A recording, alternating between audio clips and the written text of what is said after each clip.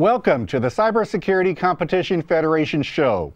I'm Dan Manson. I teach computer information systems at Cal Poly Pomona and serve as principal investigator for a National Science Foundation grant to help form an umbrella organization over cybersecurity competitions.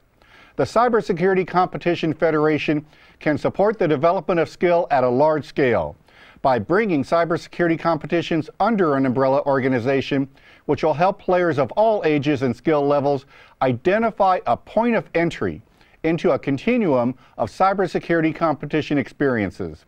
With a focus on communication and promotion, the CCF maintains the autonomy of competition creators, supports their business models, and does not interfere with their sponsorship or funding sources. This week, we expand the view of traditional cybersecurity competitions. According to the Entertainment Software Association, in 2014, 59% of Americans played video games. 52% of gamers are male, 48% are female. 62% of gamers play with others online or in person, and 77% of gamers play with others at least once a week. Vector 35 is combining the best of gaming and capture the flag competitions. I talked recently with Jordan Wiens and Rusty Wagner of Vector 35 to discuss the future of learning in-depth cybersecurity concepts through competitive gaming. Vector 35 is an experiment that we hope will succeed because it is our livelihood. We're interested in making kind of a new thing that hasn't really existed before. So we like to say we're at the intersection of gaming and capture the flag. So security, CTF, hacking competition, combined with gaming, traditional game elements. The whole point of the game is that if you're not hacking, you're not trying. You know, you actually have to solve CTF challenges, the kind of usual puzzles you see in a CTF challenge, whether it's sort of network protocol analysis or reverse engineering or vulnerability research techniques. Kind of all these different challenges are worked into the game, but that's how you have to solve challenges. Can you walk us through a typical challenge in the game and how someone would work their way through the challenge?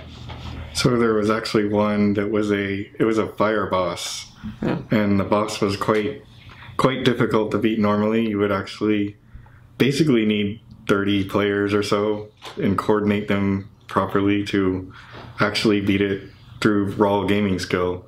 However, there was a problem with the boss's code in that you could actually individually, as one single player, if you did the right course of actions, you could beat him single-handedly. And you had to discover an actual software flaw, which was an integer overflow vulnerability, which is a real-world bug that happens in real-world software, and you could actually overflow his health and beat him that way. Say you really had the resources to develop these games as much as you want to do it. Would we ever get to the point where it can be shown to the public like an e-sport, where you could have a real gaming competition in this way, where they're demonstrating their skills in reverse engineering and the cybersecurity skills, but you're showing it like an e-sport? That's absolutely part of the vision. The goal is to make it as engaging and accessible too, which is the biggest problem that you have right now. It's very difficult to show what's going on inside of a CTF player's head. It's very difficult to show what's going on in their computers. Everyone's got their own tools, their own processes that they're going about doing, and sometimes it's just watching somebody scroll and stare at a screen, and that's pretty hard to make engaging. So I think that we as a community have to figure that out. We've got some ideas. We've really been thinking about that for a while, and I think there's some advantages having it in a game provides. We can get access into the tools you're using because we can provide them the tools in the game. And so we can show what progress is being made. We can tell how far different teams are, you know, to a greater extent than you can in other things. But I think that's a necessary prerequisite to making this a global, you know, enterprise, to making it something that's appealing, you know, have mass appeal. You have to make it easier to understand, and you have to make it exciting and engaging to people who aren't yet into it. You know, people watch a football game, and even if they don't really know the rules of it, you pick up on it, you learn at it. They can, you know, just drawing arrows on the screen, and you learn from the commentators to make it more accessible what's really going on. That's what we need to have happen in CTFs. We are continuing our segment this week called Inside the Game.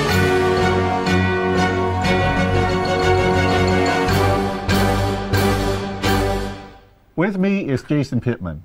Jason, welcome back. Thanks, Dan. Hey, everybody. Jason, we just saw a clip on the fusion of gaming and hacking. You've taken a look at games over the years, competitive gaming, and you're familiar with CTFs. Is this kind of like peanut butter and chocolate? It's a natural fit? I think it's like peanut butter and bananas, being a little bit of an Elvis man myself. It's the perfect synthesis. What is it that you think will attract gamers to capture the flag, to being able to hack the game, do reverse engineering, use these tools inside a game that really will stretch them in a way that normal gaming never will? There's multiple variables involved. I'd like to step back and say this. I think Vector 35 has really hit the nail on the head here. They understand that the power of the synthesis is gaming, in essence, is solving puzzles. There's a whole field of study related to puzzles, and whether it's a pattern puzzle or a process puzzle, but all games are puzzles. Well, inherently, a cyber competition is filled with puzzles. We call them challenges. So the synthesis of taking the idea of a competition and embedding it in a gaming framework is perfect. I think one of the coolest things about gaming is, we've talked about this being a sport and that it's fun to play a sport. Well, for a lot of kids, it's even more fun to do video games. So if this is something that starts being used in computer science courses, starts being used at the high school level, that kids will be able to really start to get into these advanced concepts earlier, like reverse engineering, but they think they're playing a video game. Well, that's one of the beautiful things about like Pwn Adventure. In the beauty of having the game framework as the meta context is you can embed any kind of challenge you want in it, which is something that, like for instance with CCDC, it's a great competition, but it's purely a cyber competition because of its nature. And you couldn't turn that into a computer science competition or a FIRST robotics competition. They're not compatible. With something like an MMO as the framework, you can put anything you want in there. Now, Pwn Adventure is not the first CTF game. Pico CTF's been going on for a few years now, and they've developed it with scenarios, storylines, with really cool graphics. But this is taking it several steps further, because going down this road, we talked in the interview about how we can get to the point where this is going to be a gaming competition that's the public is going to want to see. And you know how competitive gaming, what type of viewers it gets. Do you think we could make this type of gaming generate an audience as fanatical as Dota or some of those other gaming competitions? I think we absolutely can. It's in gamers' nature to be competitive. For instance, in World of Warcraft, you do quests and you level your character up, you gain power and you do things. How fast people can go from level 1 to level 10 became a competition. And that's just made up by the community. But it's something that is emergent, and I think it's something that's very powerful in the competitive spirit.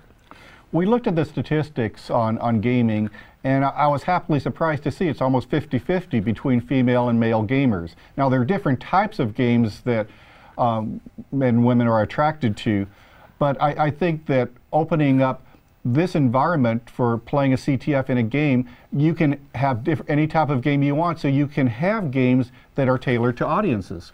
You absolutely can, and I think that's something, that's another one of those variables that highlights the beauty of this synthesis between game design and cybersecurity competitions. The game industry, particularly in video games, for a long time has understood how to solve the gender inclusion problem. Cybersecurity competitions really haven't gotten there yet.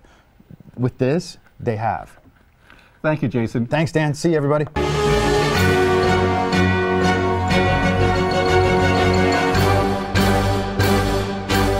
We will be back next week with a look of how middle school girls are learning cybersecurity and playing Capture the Flag. If you have a competition you would like us to cover in a future show, please contact us at cyberfed.org. I'm Dan Manson. See you next week.